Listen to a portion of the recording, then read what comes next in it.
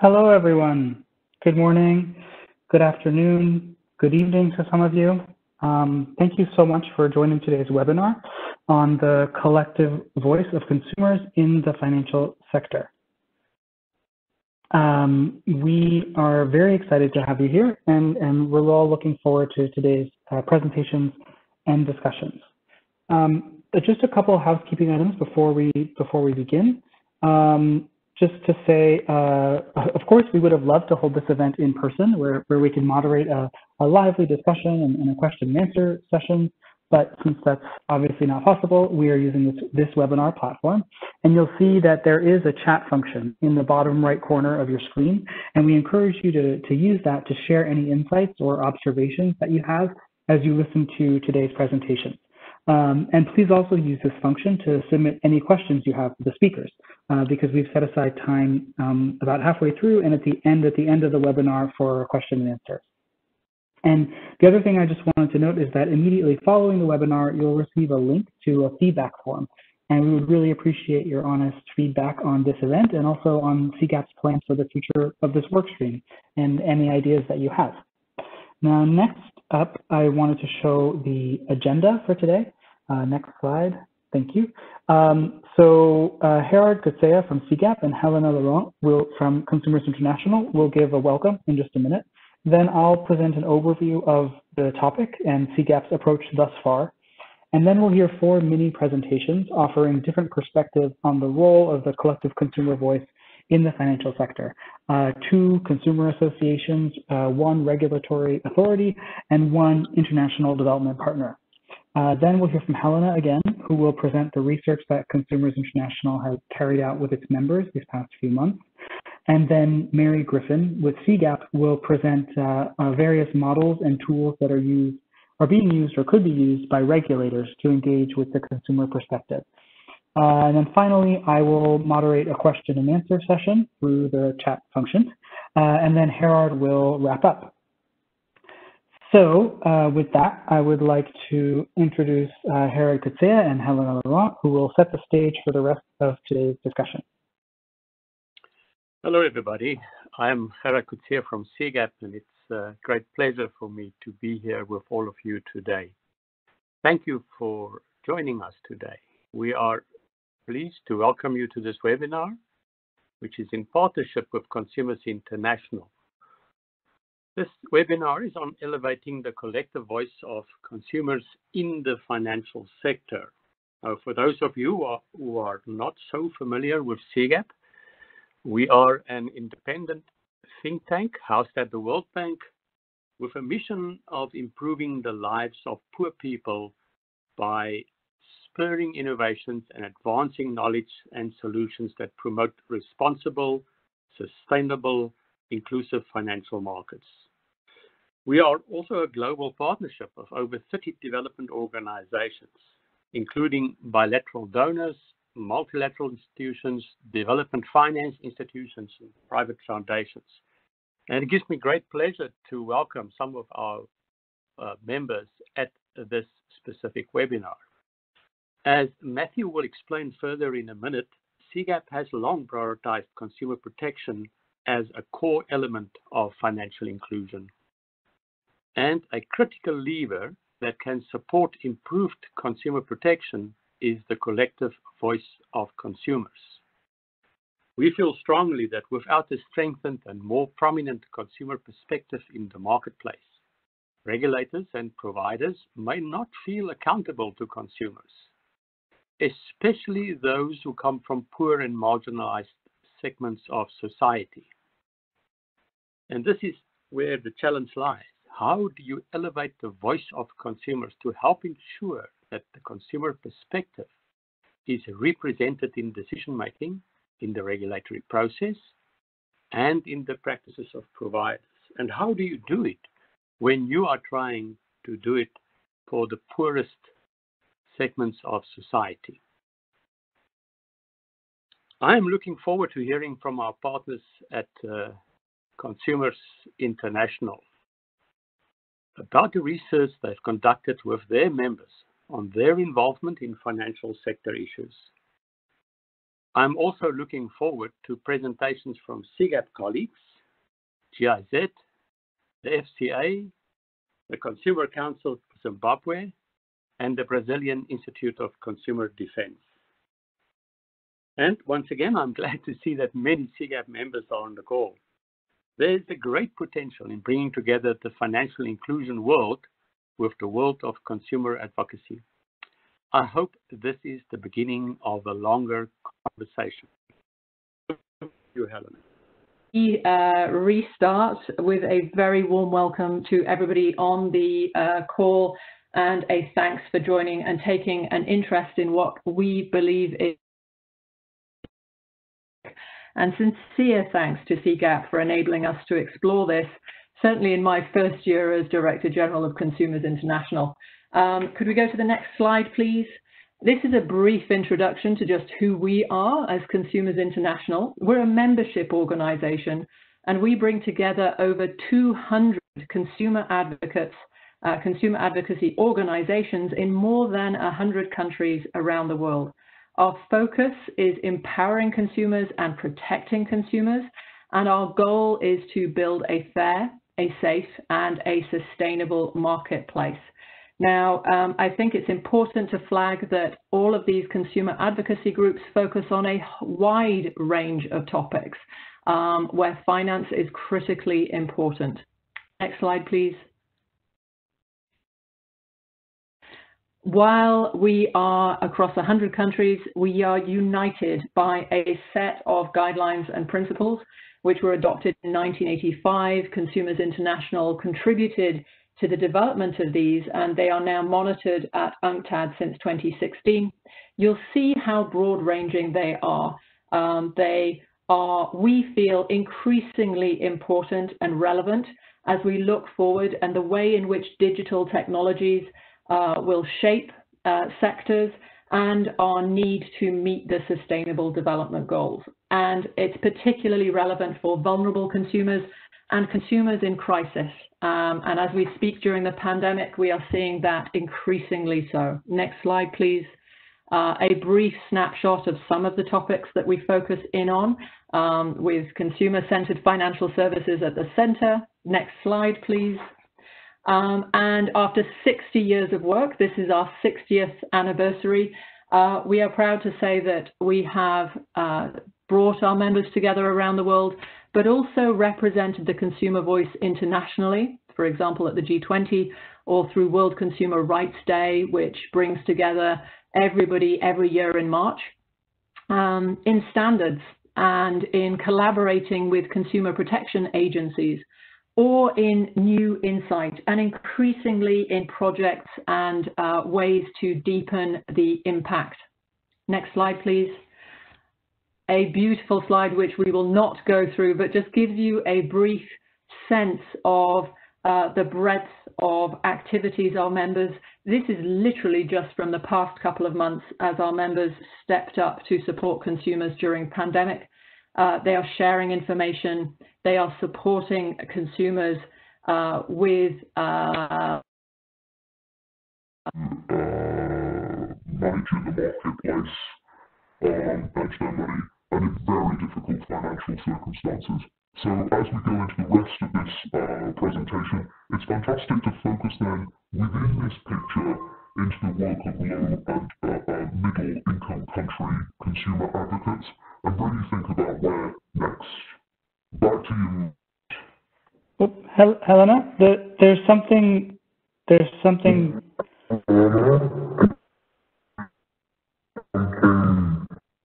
Oh, sorry, Helena. The sound is very distorted.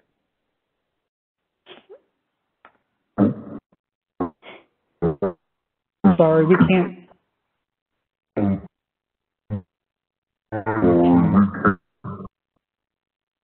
Oh. Sorry about that. She started speaking in slow motion. But you will hear more from Helena very soon when she presents the research that Consumers International has done.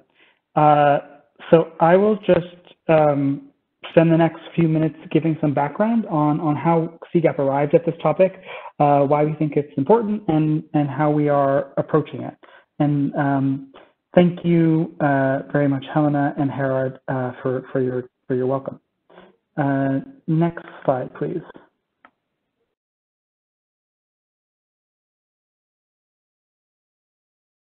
Thank you.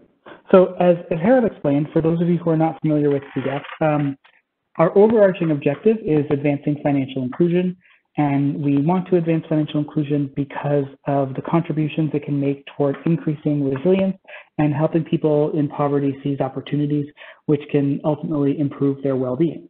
That's the outermost circle on this image. And now consumer protection has always been an integral part of financial inclusion. Because, of course, we do not want to expand access to just any type of financial service, but rather we want to expand the availability of responsibly and fairly provided services that actually help people reach their goals rather than leading to harm. So we've worked for many years on strengthening consumer protection, primarily through partnerships with regulators and providers. And in the past couple of years, we focused in on an emerging approach to financial consumer protection, which is generally called outcomes-driven or outcomes-focused consumer protection. It can be a little tricky to explain this briefly, what it means and how it differs from a traditional approach, but at a very high level, it's about shifting the focus of consumer protection away from a box-ticking exercise that looks mostly at whether or not providers comply with a set of prescriptive rules, and instead moving towards an approach that is more focused on what actually happens to consumers when they engage with providers. And as we dug deeper into this outcomes approach and learn more about the countries that are moving in this direction, including the UK and South Africa, it's become very clear that the consumer voice is a critical element, both in pushing for stronger consumer protections and also for providing input to regulators and providers about what is working in the marketplace and what is not working. So in this way, the consumer voice and the outcomes approach can help reinforce each other. Next slide, please. So what exactly are we talking about when we say the collective voice of consumers? So here, the collective voice of consumers brings together and elevates diverse and segmented interests of individual consumers to more powerfully and effectively represent the consumer perspective in the marketplace. And so just a few things I would like to highlight here in this definition that we are working with. The collective angle is really important because we're not talking about individual voices speaking to their individual providers. While we often think of asymmetries at this level between consumers and providers, asymmetries of power or asymmetries of information, we often think of those at the level of a transaction. But if we zoom out, those imbalances are also apparent on a larger scale at the level of a market or a country. And so here we're really focused on this collective aggregated consumer perspective at the level of the marketplace. And there's also a slight nuance between the words customer and consumer. So at least the way that we've been thinking about it, customer implies that a relationship already exists between an individual and a financial service provider, whereas consumer can potentially more broadly refer to those who are already included, as well as those who continue to face financial exclusion. That's part of why we've landed on this terminology. Next slide, please. So why are we focusing on this? Hopefully, since you are all logged into this webinar, we don't need to convince you. But just to reiterate, quite simply, it's because in most cases, the deck is not stacked in favor of consumers. And it's even less in favor of poor, vulnerable, and marginalized consumers. And here are a few thoughts. So providers invariably enjoy greater access to and influence over regulators and lawmakers than consumers do. Firms use their abundant resources to organize themselves into associations, which can facilitate more effective communication between the private sector or industry and government, which often occurs through lobbying. In contrast, the voices and concerns of consumers are not as likely to be represented in rulemaking procedures, partly because the benefits of doing so are widely distributed and the individual costs are very high. And secondly, the financial sector is very complex, and it's becoming even more so. And this can make it very challenging for under-resourced consumer associations and civil society organizations to effectively engage in the policymaking process. So we see an opportunity here to leverage the expertise that the financial inclusion community has in the complexity of regulating digital finance, and leveraging that expertise to help consumer associations and civil society to equip them to engage in policymaking. Now, another reason that we think it's important to look into this topic is because historically or traditionally, the financial inclusion sector hasn't really paid very much attention in general. There are, of course, exceptions, but in general, it has not paid much attention to this, what we think is a critical component of a fair marketplace. So we focused on demand-side customer research, but it's not exactly the same thing. Demand-side research provides a picture at a moment in time, but it doesn't create an opportunity or structure for consumers to express their needs and concerns in the long run. The theory of change on consumer protection within financial inclusion often relies heavily on A, convincing providers that it's in their interest to treat consumers well, or B, providing technical assistance to policymakers to help them develop and enforce consumer protection regulation. And while these are both valuable investments, of course, they do not sufficiently leverage the potential of consumers themselves to help shape policy and practice. So in general, the engagement with consumers or customers has been limited to financial education and to a lesser extent, individual empowerment. But we think there's enormous potential in considering empowering consumers as a collective force. And in the absence of strong consumer representation, donors end up standing in for the consumer perspective and sometimes speaking on their behalf, which can be uncomfortable and not always effective. Now, finally, we see great opportunity here because, and we're interested in taking advantage of these new opportunities to strengthen the collective voice of consumers. So social media, the availability and access to data, such as complaints data, for example, and the fact that many regulators are actually more engaged. These all present potential avenues to elevate the voice of consumers in policymaking and in the marketplace. Now, finally, we don't claim that strengthening the collective consumer voice is going to guarantee that we arrive at some utopian financial sector where everyone is treated with absolute respect and fairness. We're not that naive, but we don't see how it's possible to get there if consumers themselves, especially the poorest and most vulnerable, don't have a seat at the table. Next slide, please.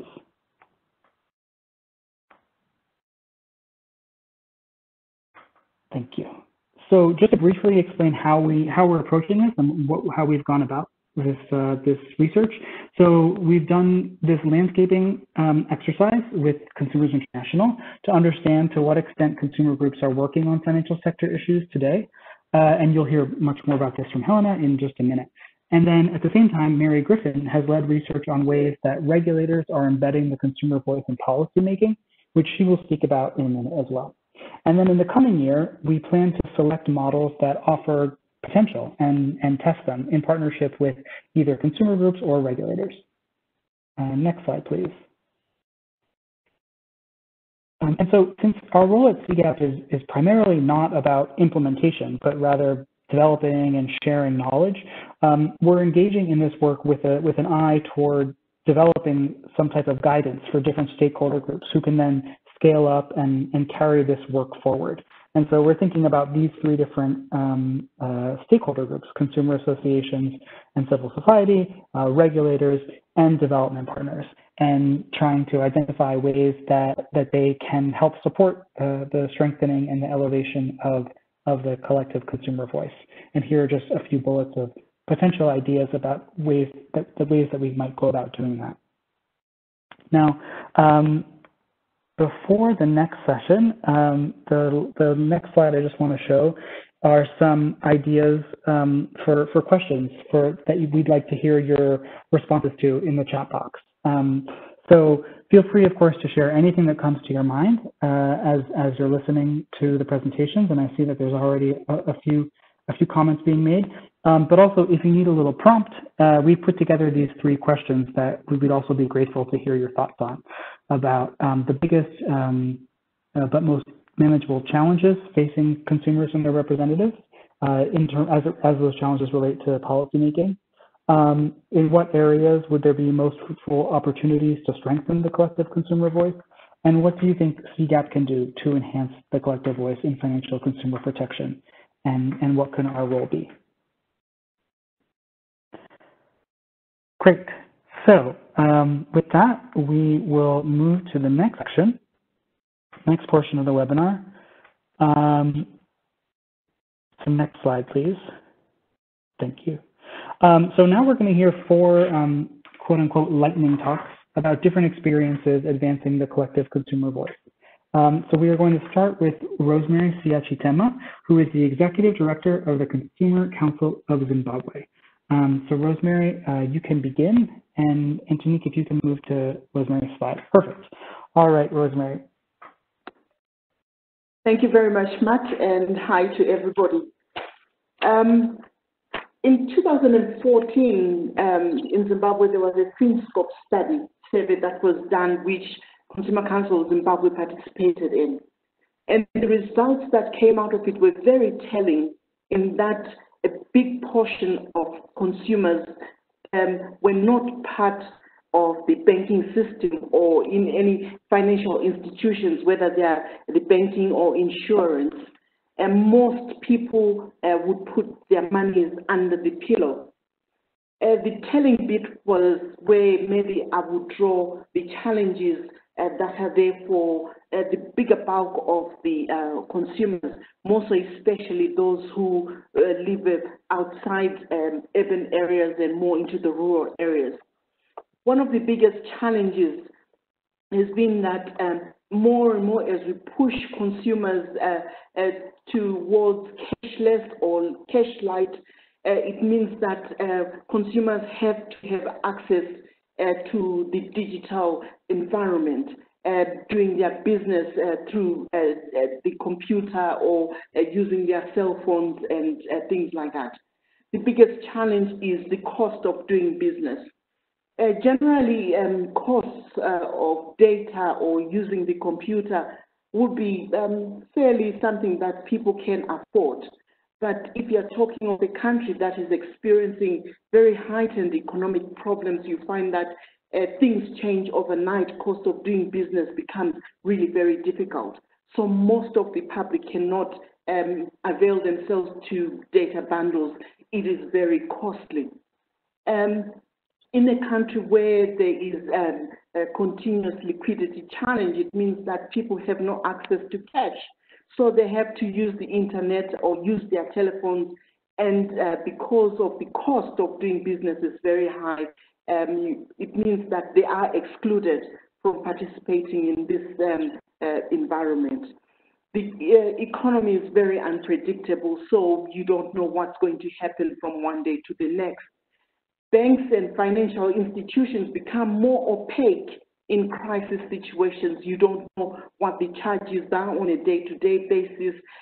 You don't know whether if you transact any money, your money will reach its destination, and the turnaround for those to correct that is not near 24 hours. Sometimes it takes longer than that, and that is very inconveniencing of the public. The regulation is very poor, especially when you're talking about regulation of monies that are being sent via internet, with regards to those that you do directly with the bank. And so consumers have long periods of time when they don't know what has happened to their finances. And then most financial institutions, their process for complaints handling is another area that is not shared with consumers. So most consumers will not know how to ascend their complaints, or even if they do, they never are aware of how long it will take. So those are some of the general challenges that most consumers will have. Regulatory bodies, unfortunately, sometimes because maybe they know which side their bread is buttered. They don't support consumer protection as much as they should, and it's one of the bigger problems because then you do not have a body that adjudicates between consumers and service providers. Now, as a consumer body that is working on behalf of consumers, our role is that we have found ourselves, and the strategies that we've used is that we deliberately sit on various boards and committees so that the consumer voice is heard. For example, on the telecommunications board, whether the Reserve Bank of Zimbabwe or the Bankers Association and other such organizations where we can ensure that the consumer voice is heard. We work with regulators to advance consumer education, and in this case, because most of these regulators have got a component of consumer protection, so we jump onto that to partner with them to go out as far as wide as possible and not only concentrate in urban areas. We then go out into the rural areas to ensure that consumer education reaches that far. We've partnered with some NGOs to ensure that issues of people knowing how to budget and how to assess the efficacy of banks or where to put their money in. We work with organizations to do that. We have constituted what we call consumer action clubs, which we adopted around the country. At the moment, we have around 366 action clubs that are domiciled in different communities, and we use these as receptacles for consumer education, financial education, budgeting, and things like that. We find that this kind of direct dealing with consumers in their own communities, you have a group of consumers who are very much aware of their rights and are able to stand up for themselves in the different places that they are at.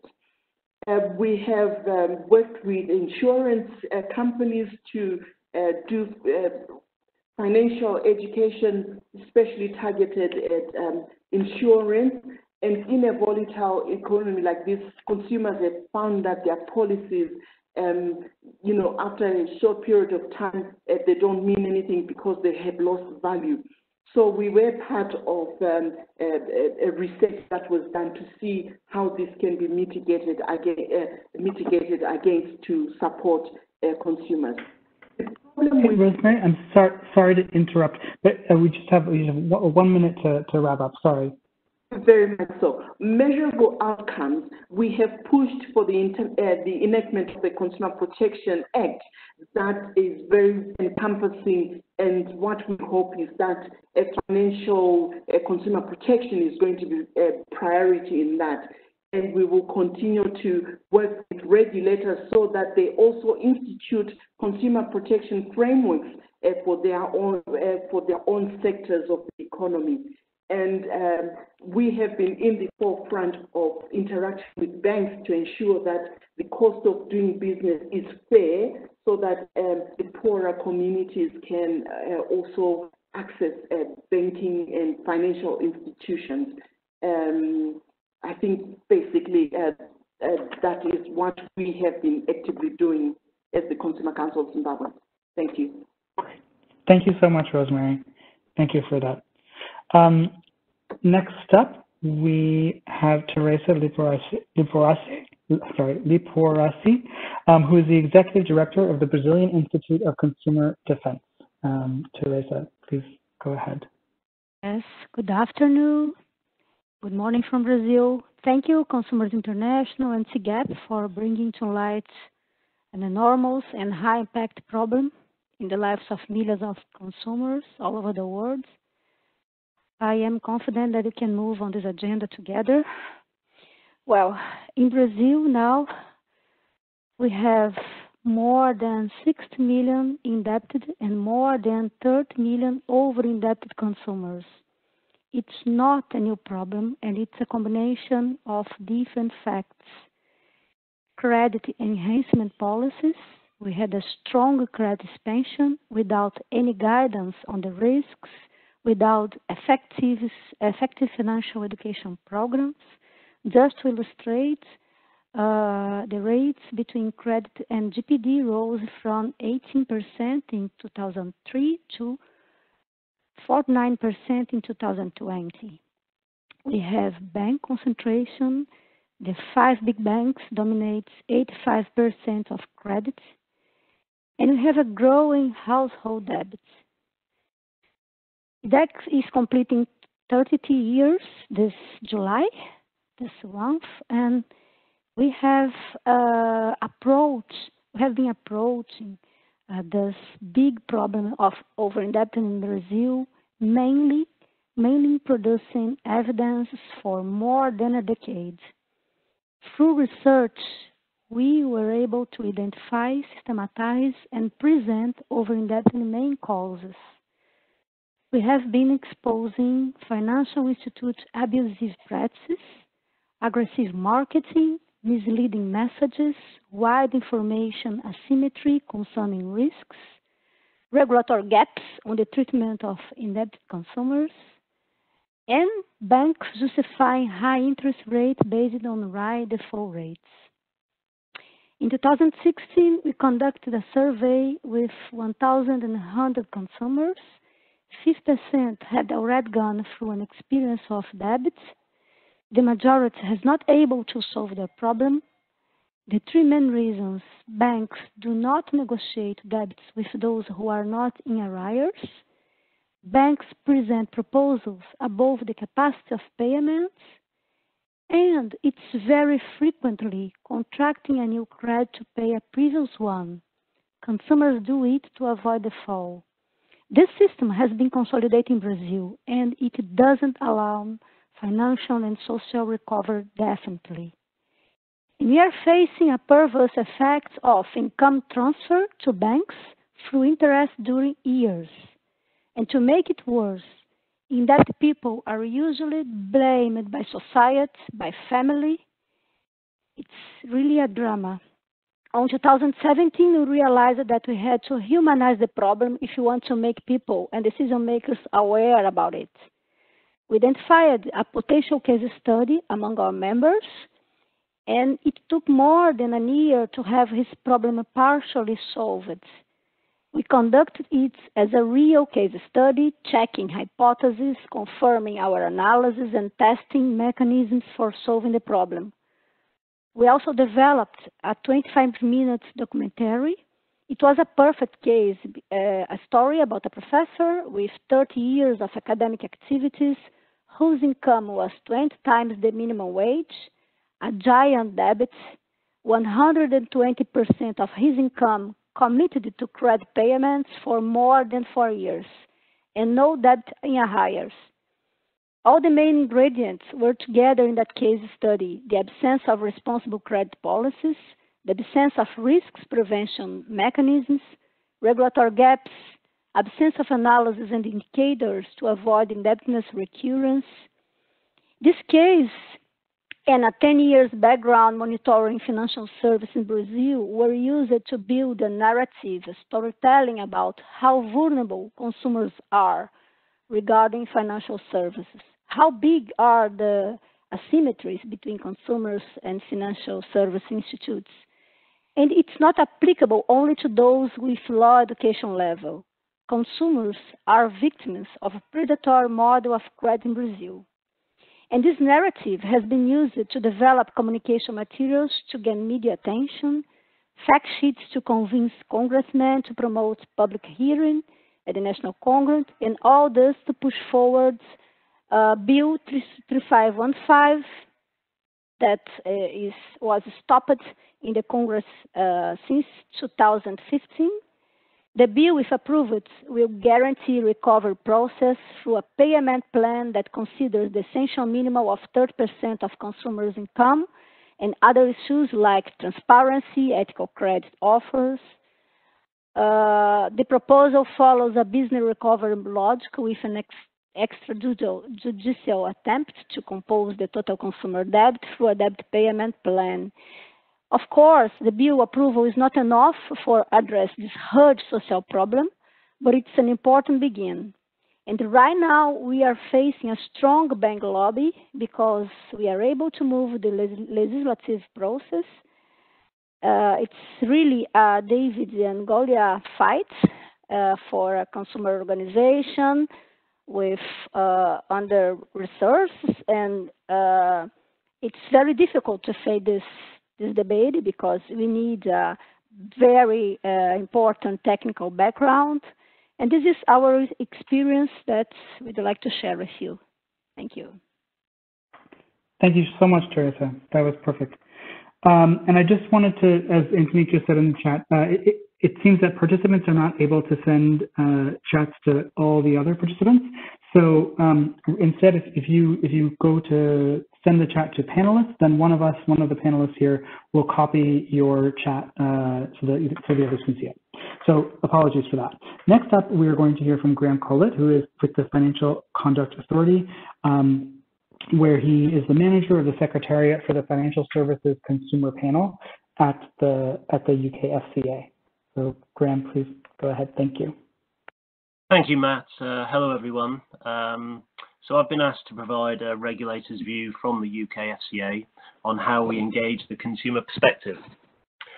So there are many consumer groups in the UK, mostly small ones, but also some larger ones such as Which, Age UK. But all of them, even the largest, represent particular constituent groups, and all of them struggle for resource. So at the FCA, we do regularly engage with these groups. We have a consumer network where we engage with them collectively, and we also meet them independently, largely on an issues-driven basis. However, because these groups struggle for resource, and because they cover such wide areas in multiple markets, sectors, and industries, there is a gap there for a specialist financial services focused consumer group, and this is where the Financial Services Consumer Panel comes in. So the Consumer Panel is one of the 4 panels which advise the FCA from a particular stakeholder standpoint. 3 panels, the other 3, represent various elements of the industry interest. So there's a large firm practitioner panel, a smaller firms practitioner panel, and also a panel which represents the interest of the wholesale markets. And the 4th panel, of course, as I mentioned, represents consumers. So all of these panels have a statutory basis. So the FCA is required to have them by law, the same law which sets out the way in which the FCA functions. And I think that's quite important because it means the FCA can't decide not to engage with these panels on a whim or according to whoever is in charge at the time. The law says that we have a duty to consider representation from the panels. It doesn't say a lot else, so all of the panels have a formal terms of reference which are agreed with the FCA board, and this outlines their role more clearly. So the Consumer Panel. The Consumer Panel has a fuller role than the other panels because of the imbalance in power, the asymmetry between the industry and the consumer landscape, something I think that's been touched on already. So the industry lobbies on a number of fronts, from firms and trade associations, and is clearly quite powerful. And as we have seen, that isn't the case for consumer groups. So the Consumer Panel represents the groups of the interests of all groups of financial services consumers. It's there to advise and challenge the regulator. The way in which it's constituted, so it currently has 12 members, selected from an open process of recruitment, and these members are appointed for an initial 3 years and can serve up to 2 terms. They come from a range of different backgrounds. There are those who've had an advocacy background themselves, people with a legal background, economists, researchers, and also people who have had experience of working within the industry. The panel itself operates independently of the FCA, and it focuses on our strategic and operational objectives. It does have a secretariat who are FCA employees, and they support the panel in achieving those objectives. So what is the benefit? What benefits does the Consumer Panel bring to the table? Well, it's a set of experts that are on tap to advise and challenge us. and they can provide an early dialogue with us in the process of policy development and prevent the FCA getting too far into that development process without having a consumer perspective, and enable us to kind of better present and better develop our policies. It's a set of checks and balances, and it holds the FCA to account. And that dialogue can take place before the FCA goes external and ward off any potential issues that might develop through the policy development process. It's a bespoke resource, and that comes in an environment where the consumer landscape is very thinly stretched. So how effective is the panel? So I guess this ebbs and flows according to the membership and the strength of the relationship with the FCA. Theirs is still one view of which we have many that which we can access. But on the whole, the panel provides robust and credible challenge. So just to finish with an example of where that challenge has proved to be particularly successful in the past. So a few years ago, the FCA conducted a review of the mortgage market.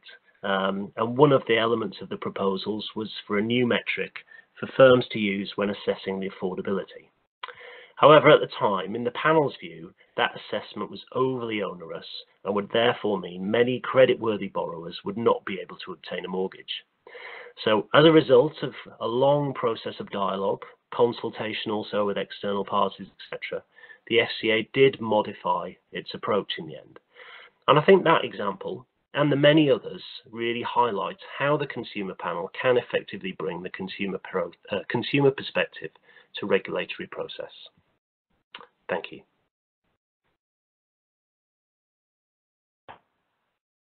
Thank you so much, Graham. That was fantastic. Next up, we are going to hear from Zita Sempel, who is a senior advisor for GIZ based in Indonesia. Thank you, Zita. We're looking forward to hearing your speaking. Yes, thank you, Matthew. And good afternoon or good evening from Indonesia. Let me also thank the organizers for having GIZ represented in this interesting webinar. We'll be very happy to share some snapshots from Southeast Asia. I'm in charge of a technical assistance project on consumer protection, which is funded by the German government, and it works with the Association of Southeast Asian Nations, or ASEAN. Our project is actually part of a larger engagement of German development cooperation with the 10 ASEAN member states in the area of regional economic integration. And we're covering a number of projects devoted to competition policy as well, trade and services and agriculture, and SME promotion. All of this is set against the backdrop of ambitious and at times also interlinked initiatives towards the ASEAN Economic Community, which strives to develop a dynamic and people-centered region that also generates benefits and prosperity for both businesses and consumers alike.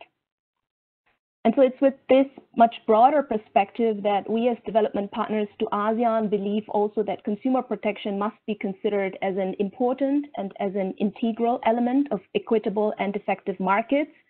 In our project, we both facilitate regional dialogue on the subject and regional cooperation, whilst also supporting legal and institutional frameworks as well as multi-stakeholder approaches in individual countries.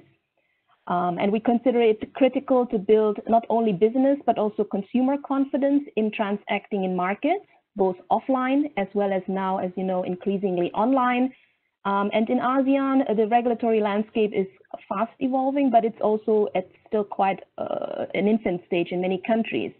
And in many countries, stakeholders may not only have fairly little knowledge and competencies about technical subjects, including financial services and technologies, but they also may have generally limited understanding about the roles and responsibilities of the government, the private sector, and civil society within a functioning market economy. And our work spans a highly diverse region that spans countries as different as Laos as a least developed country, and Singapore as a first world nation.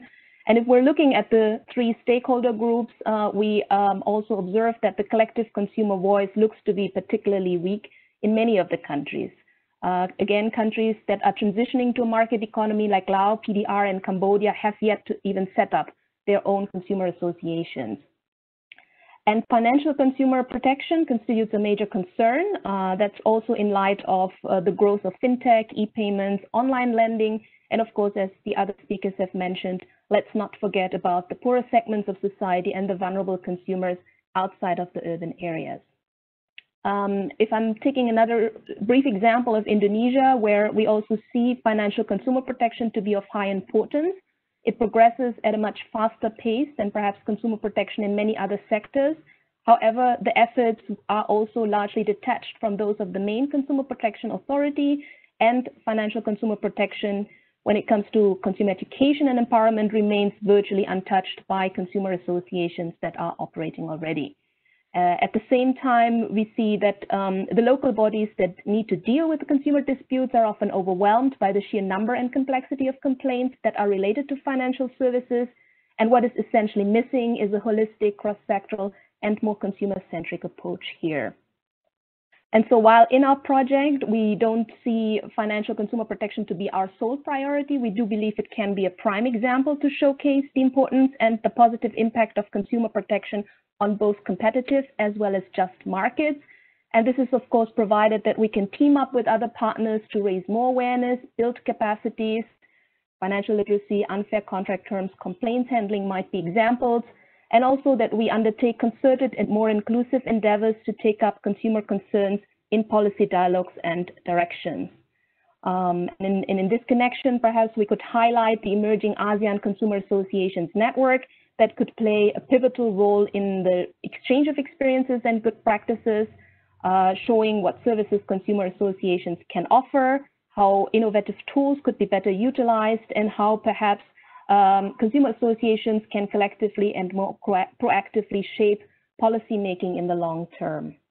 So with this, I think I would like to close my brief input, and I look forward for this to be maybe the kickstart to further brainstorming and perhaps partnerships beyond ASEAN as well with both CGAP and Consumers International. Thank you. Thank you so much, Sita. That was fantastic. And thank you to all of our panelists for sharing your experiences. That added a lot to today's discussion. So thank you for joining us. Now I have the pleasure of reintroducing Helena Laurent, Director General of Consumers International, who is going to share with us the findings from the research that was led by Consumers International over the past few months with their members. So back to you, Helena.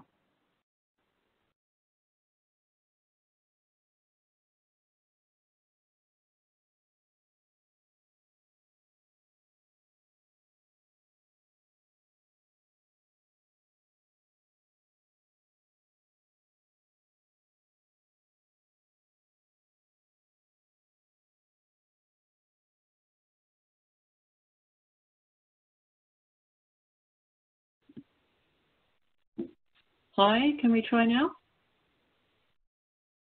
Yes, perfect. Thank you.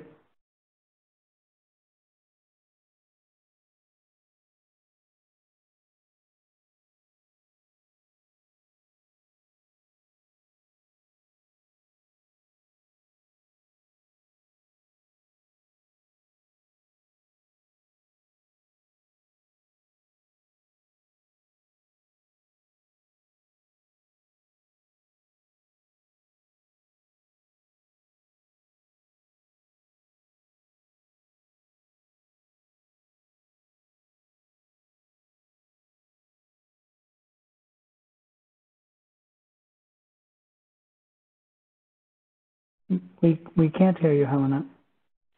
Hi, can you hear me? Yes, now we can. Okay, not quite sure what's happening here. All right, do I need to restart? Yes, we didn't hear anything. Okay, fascinating. Yeah, I now have both take it from the top. I now have both my phone and my computer on, not on mute. So between somewhere in there, something is working, which is good. Something is working. Something is working. This is good. Hi, everyone, and apologies for the earlier issue. The presentation I'm about to show you comes from research by Matt Jones, Jamie Solly, and Phil Hunt, who formed the Consumers International team putting this together. If we could go to the next slide.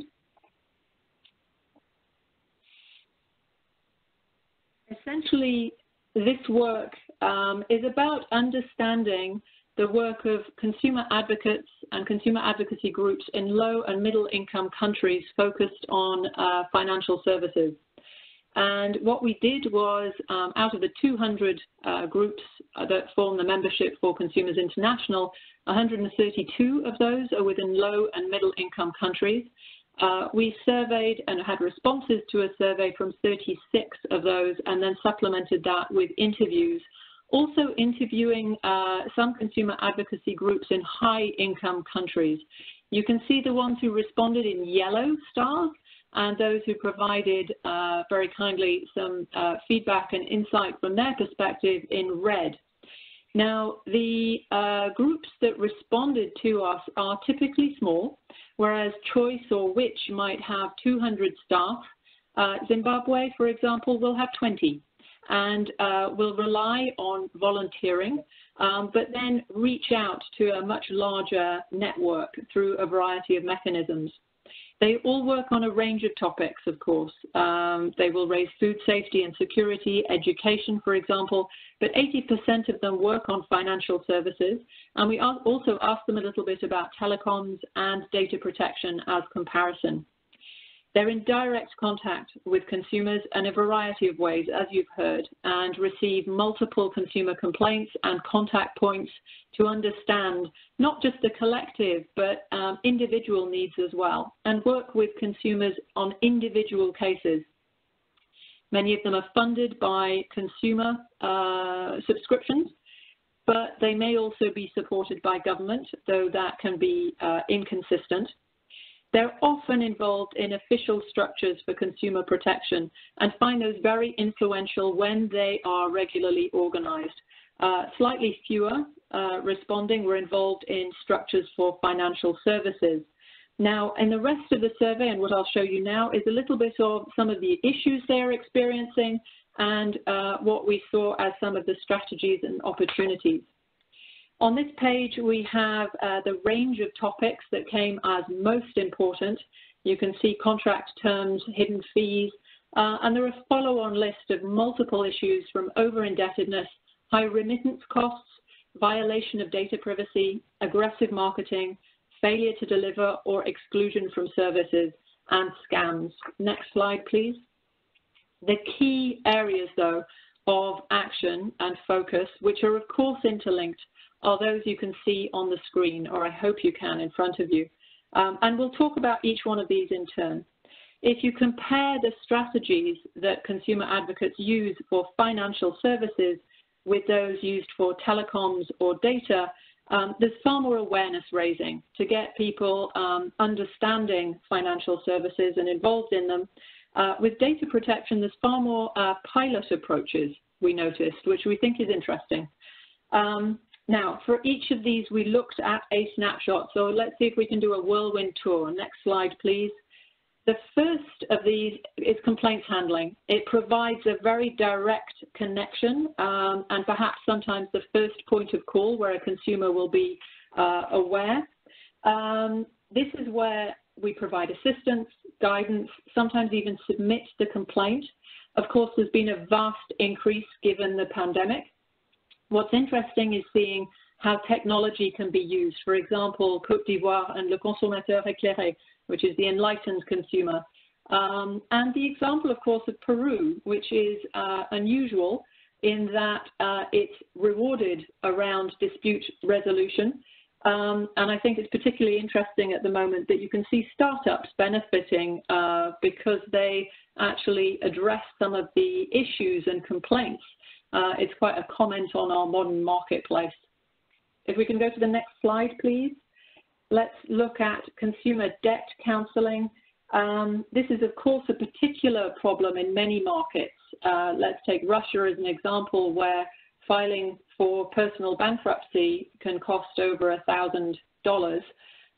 Non-payment of debt, of course, in many countries is a criminal matter, and there's typically no debt relief legal framework. And often restructuring debt is based on sort of voluntary cooperation of financial services providers. So here, consumer advocates typically develop plans or even engage with creditors. And you can see Thailand working with about 10 to 20 consumers per day, and Fnax, we believe, have supported over 130 consumers just in the past couple of months in 2020. Next slide, please. That brings, of course, a lot of insight about specific needs. And I've seen some comments about, is this just lumping consumers together as one group? Absolutely not. There's a lot of sensitivity to different cases and different concerns and different situations. But often that can be put together into some common messages about what's really happening on the ground. Around, for example, telecommunications quality of service or data privacy in places where we don't necessarily hear. And the case study here is from Russia, where putting together a mystery shopping experience in 20 regions in Russia can then be used to effect change. In this case, CONFOPA continue to push because the standard is not felt to be sufficiently supportive of consumers. Next slide, please. Of course, this has to be brought together with awareness raising, financial education. And I would like to say from other work we've done that typically when combined with explanation of consumer rights, this can create a really interesting change. When you know that you have consumer rights, you are potentially more ready to ask for change as a person in the marketplace. In these cases, there are a variety of media used to reach out. Needs to be relevant to the location, of course. And in addition, consumer advocates will get engaged in official initiatives and strategies around financial education. On the right, we picked some of these which focus in on gender, particularly. Rosemary has talked beautifully about the 336 groups around Zimbabwe which focus on a range of financial education. And CUTS in India works in 1,400 villages. Next slide. The consumer voice in policymaking is perhaps where this really comes into its own. Most are involved, and it's lovely hearing about the UK, where of course there's 1 out of 4 groups advising that's focused on consumer. But typically this isn't as formalized or as structured as it could be. When that happens, it can be magic. We have heard about Rosemary working over, I think it was from 6 years to a decade, to drive the Consumer Protection Act in Zimbabwe. Examples, for example, ADACOR in Rwanda seeking consumer grassroots input to draft financial consumer protection law just this year. IDEC, we've heard fantastic examples from Teresa during this call. And next slide.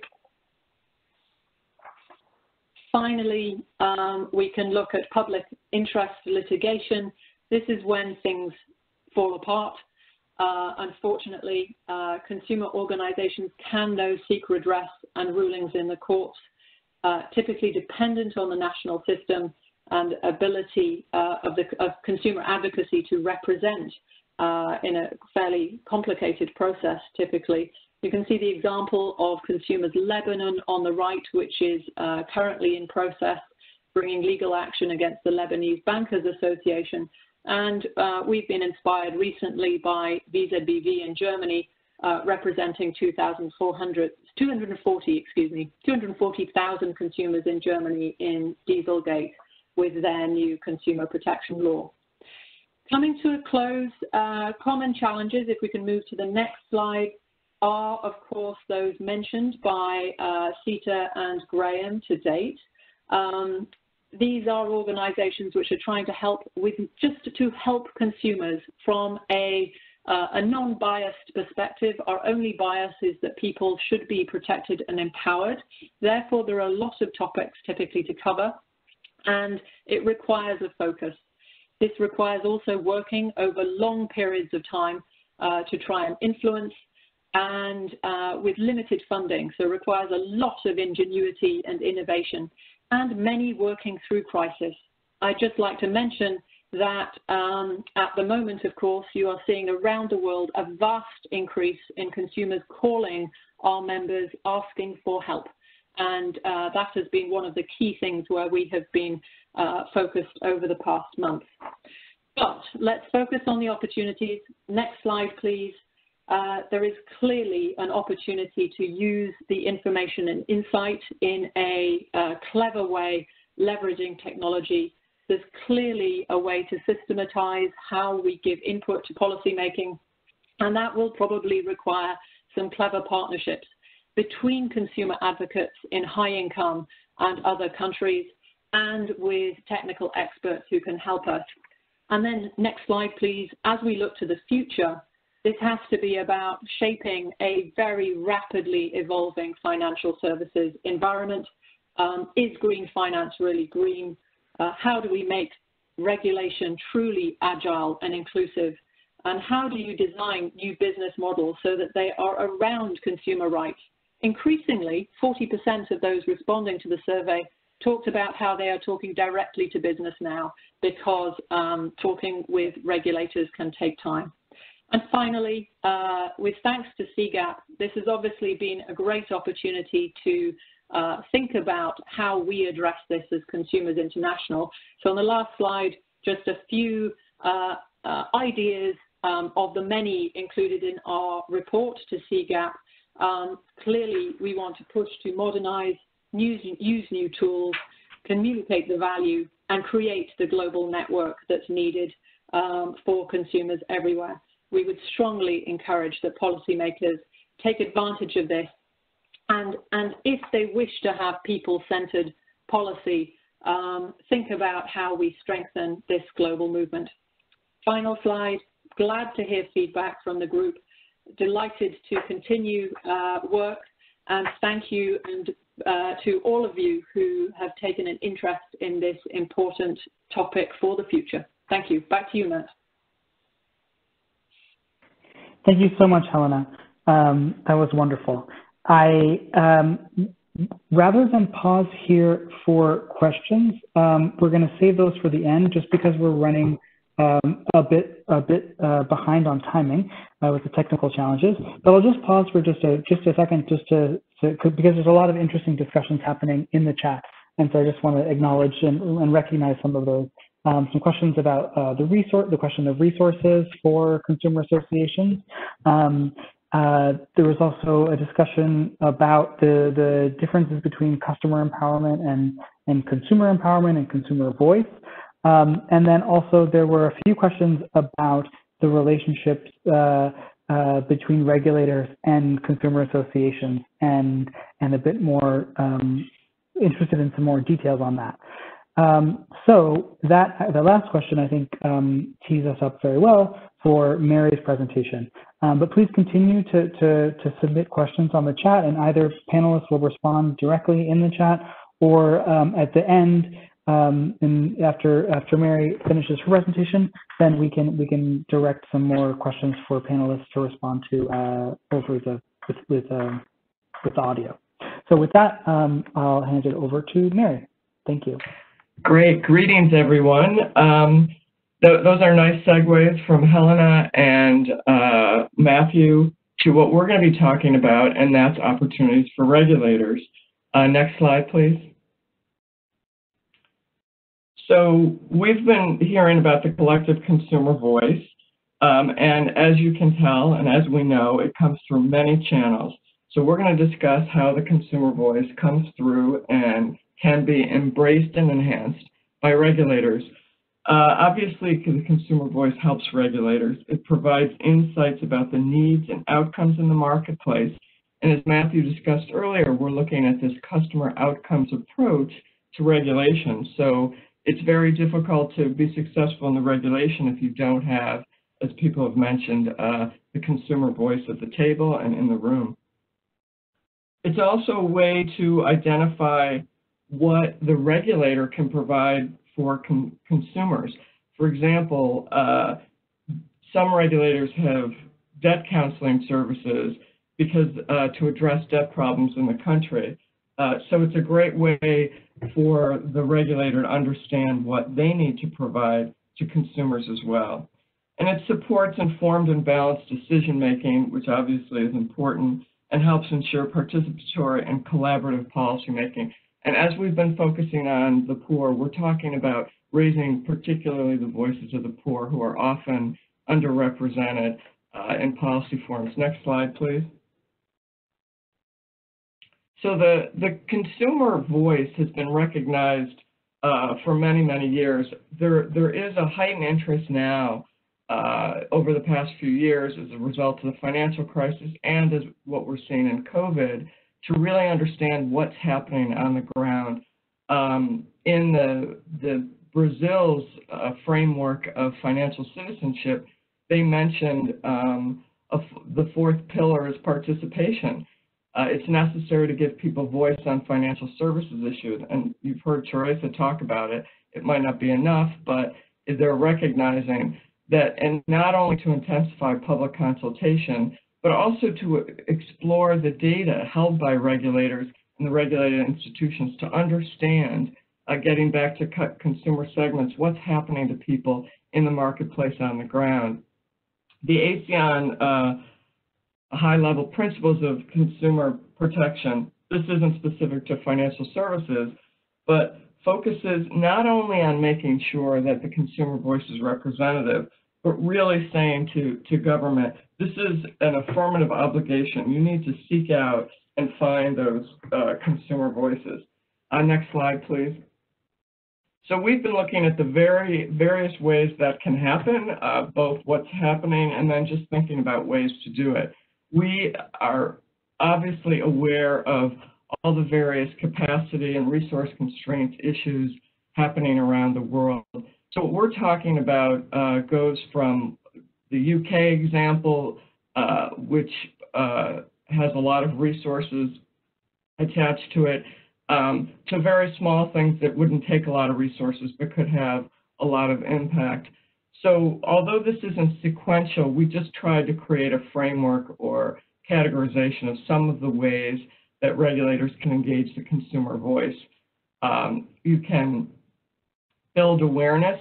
This is kind of the simple step. If you don't know who you're dealing with or who are having problems in the marketplace, it's a little bit difficult to create policy for them. So just developing communication channels. Some regulators have dedicated consumer offices. Some people have financial education offices or financial inclusion offices. All those offices can be used for feedback and looping both to the consumers and from the consumers. So it's good if regulators identify and reach out to consumer segments and the representatives through technology or provider channels. Again, going out to the field, going to rural areas, meeting with groups, meeting with consumers, hearing from them. And I think everyone needs to always remember that the communications must be appropriate to who you're trying to communicate to. So if you're communicating digitally to places where they don't have access, that might not be the most appropriate way to communicate.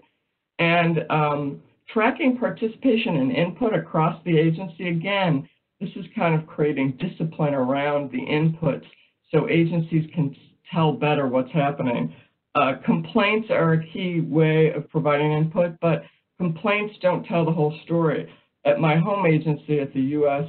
Consumer Financial Protection Bureau, we even have a portal called Tell Your Story, so people can just come on and tell us what's happening. We also have a lot of outreach going on, so we're constantly meeting with groups and consumers to find out what's happening on the ground, how we can help, and whether or not the things we're doing are working as they're supposed to work. So key to that is ensuring consultation. We've heard a variety of different ways that people are consulting. Rosemary talked about being on different boards and panels. But again, the regulators need to do outreach about the policymaking process, make sure that people understand what the policymaking they're talking about is. Financial services, as many people have mentioned, is very complex and complicated and evolving extremely rapidly. So the language you use in inviting people, or the timing you use, or the channels you use are critical to making sure. So that gets back to knowing who your consumers are. The earlier Graham talked about the role of the panel in consulting very early in the process.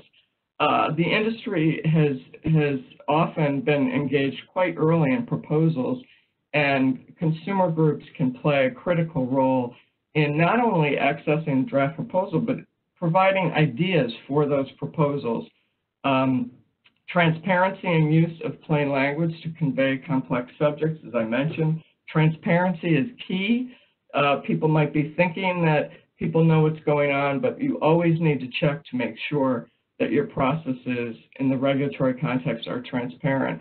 Open access to data is critical. I know in our agency we have open access to our complaint data, which has been extremely important, not only for researchers and consumer advocates, but the industry looks at that to gain insights on how their products are working on the ground. It's critical. And then I think we can't forget how important convenings are to promoting collaboration. By convenings, I don't necessarily mean you just bring a consumer group. I mean that you think about, regulators think about all the different consumer segments that might be affected. If you're working on payments, do you have micro-entrepreneurs in the room? Do you have informal workers in the room? Do you have women in the room, women's groups? So it's really about making sure that you're talking to them and you're bringing them into the consultative process. We're also looking at formalizing these processes more. We've heard from Graham about the board, about the panel, and Rosemary sits on the board. There are a host of examples, and I'm going to get into that in a moment. But the last thing that you hear about, and is obviously a constraint for many, is the funding side.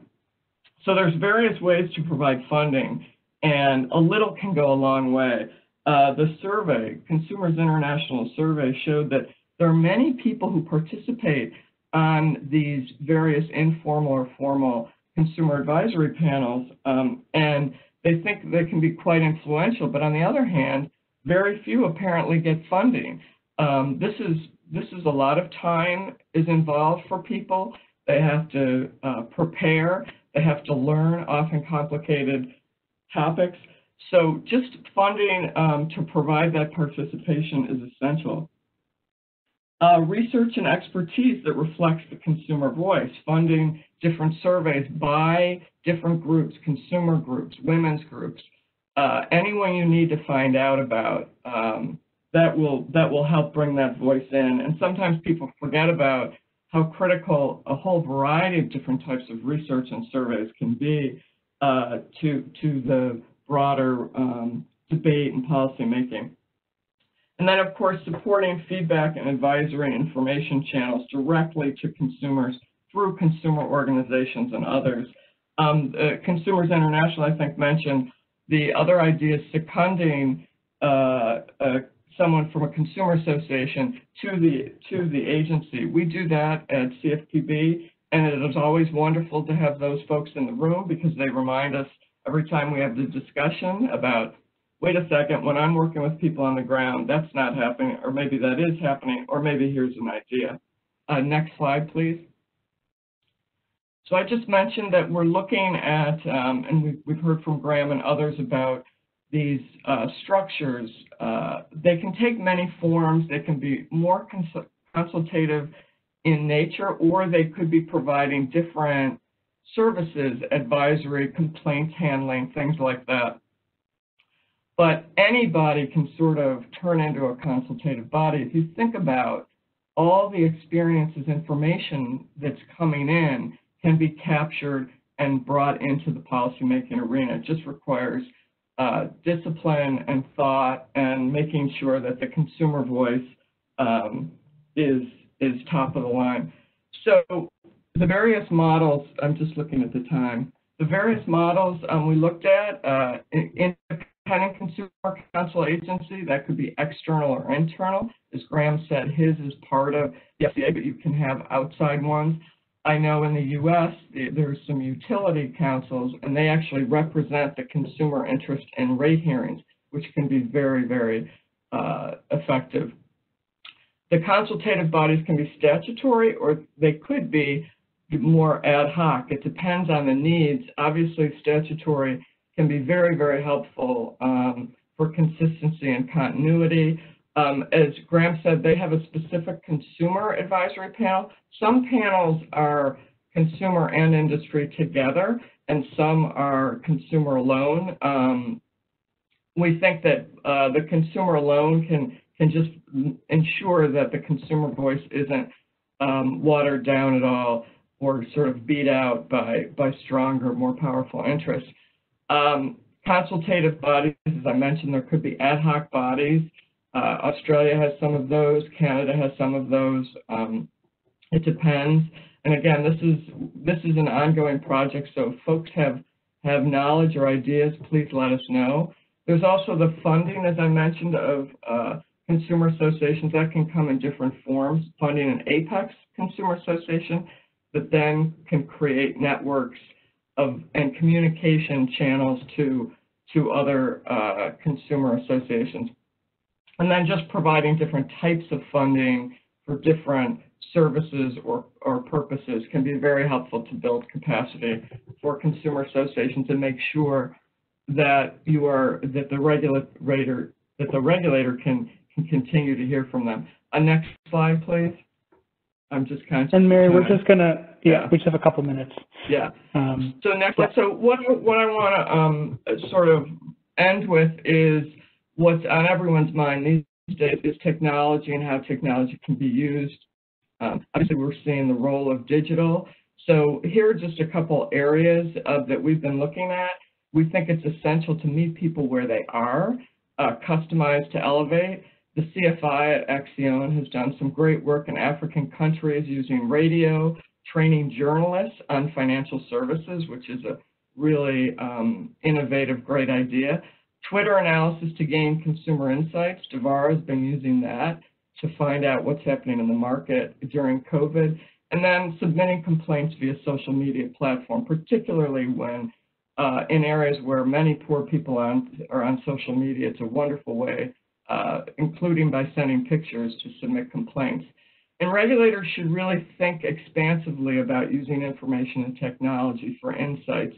It's not about, you have a lot of different agencies, fellow agencies that you can call upon. For example, in Canada, the Statistics Department uses crowdsourcing to survey, do some quick surveys during COVID.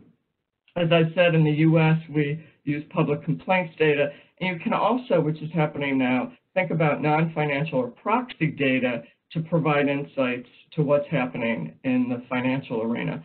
And then we're also seeing a lot more activity in the private online complaint tool. South Africa, we've talked to Hello Peter, and there's one called Resolver in the UK and coming in India. These are ways to bridge between providers and regulators and consumers. Again, can provide some real insights very quickly. I'm going to end it there, but just want to invite everyone to, if you have information or insights, to please send them along. Thanks. Thank you so much, Mary. And as you can see, we're due to the technical challenges, we're running a little bit behind. But fortunately, the question and answer we've all kind of worked with what we had, and people have been responding very well in the chat. So we've been able to get some responses from panelists. So thank you for submitting those, and thank you to the panelists for responding. So I'm going to just hand it over now to Gerard to wrap us up. And please continue to submit your comments in the chat. We're going to save all of those, and it's really helpful for us to hear about how this all resonates with you and any ideas that you have about how we can go about this work. So with that, I'll hand it over to Gerard. Thank you, Matthew. Just give me a quick sound check. You can hear me now? Perfectly. Excellent, excellent. Thanks all for joining us and engaging in such a lively discussion on the chat function. even though we didn't get to answering a lot of those questions verbally. I see there was a gallant effort to do that, and please do not hesitate to contact us afterwards so that we can continue those discussions. I hope we all come away feeling inspired about the potential for the financial inclusion community. Take a closer look at ways to strengthen the collective consumer voice. And we take note of all those comments that asked us to unpack this a little bit, to think more about the vulnerable segments and how can we empower them and give them agency. So thanks for those comments. This all can help us reach our shared goal of an inclusive and responsible financial sector. A special thanks to our speakers and panelists. Thank you for sharing your experiences and expertise with us, and thanks for taking on the challenge of technology. As for CGAP's plans, we are working on synthesizing the lessons from this initial research and sharing those out in a publication in the fall. We are also in the process of identifying potential pilots or experiments to demonstrate how regulators, civil society organizations, and international funders could scale up or build upon the successful strategies and tools we've heard highlighted today, and also the challenges we've heard. Please do get in touch if you are interested in staying up to date or you have ideas for future work. Thank you again to Consumers International for their invaluable contributions and for partnering with us on this webinar and the research. After the webinar, you will receive a feedback form. We will be very grateful for your responses. And all that's left for me to say is goodbye and thank you, everybody. Have a great remainder of your day.